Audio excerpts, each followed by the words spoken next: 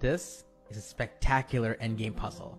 We are down a queen in this position, but we have an unbelievable winning sequence. Black is attacking our knight, but his king actually has no moves. So this is the secret to winning this game. The first move is to play bishop d2 check. Now, Black's not checkmated yet because he can jettison a pawn by playing b4. Now we follow it up with bishop takes b4 check and king b5. It seems like Black's king is safe for now, but it's a cool idea here that puts Black in a zugzwang. So first, White plays knight d6 check, saving the knight. Black has to go to king b6, and now he thinks he's safe because he's gonna run to freedom. But can you see the unbelievable move here for White? It is a sacrifice the bishop like this. The point is that if Black takes with the queen attraction, they're in position for a fork. Knight c4, and this is a winning position for White. So Black takes with the king instead, and that's what White's point is.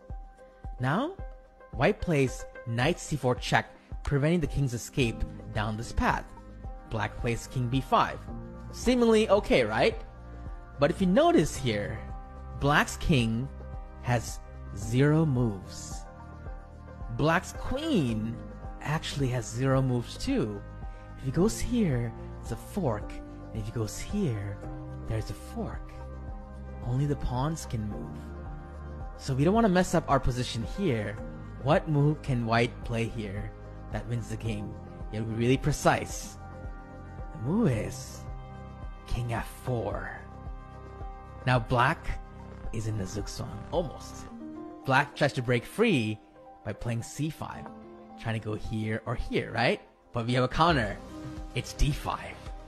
Now Black tries one more time to play f5, running to h6, but this is why we had played king f4. We saw Black's best defense.